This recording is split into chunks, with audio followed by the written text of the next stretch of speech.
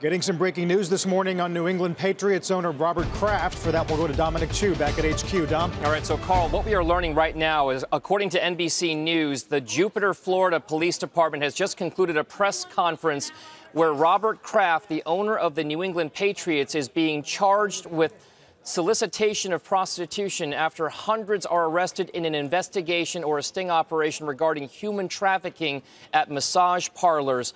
The presser is just finishing up right now. We're kind of going through some of the details right now. But this particular instance here, we have reached out to both the Patriots and the NFL for comment on this.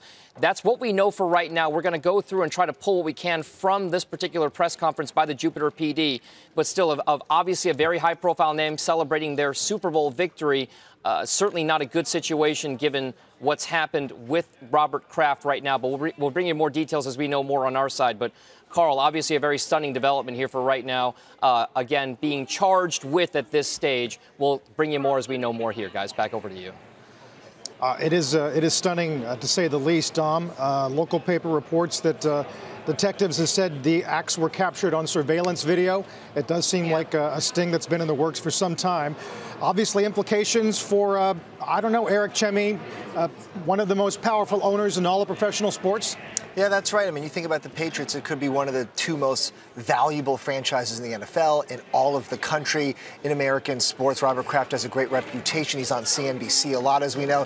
Thought of as a real great business leader, what he's done with that team as an owner, as a manager, as a business executive. So this is tough news to hear today, and we're going to have to see what happens going forward with it.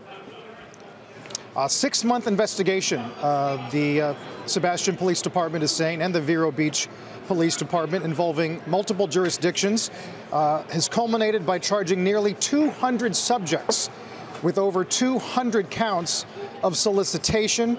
The main targets of the investigation also charged with various counts of law violations, including racketeering, deriving support from prostitution, and transportation for prostitution. Eric, this is wide-ranging. We barely know anything about it, but this is wide-ranging. I know, it just came out just seconds ago, so we're still going through it. I mean, we know one name. If there's 200 other people, we're probably going to hear about some other names. And usually, when wealthy people are involved in this, it's not usually one. There's other people. So I'm sure we're going to find out some other names that we're familiar with on this channel for sure.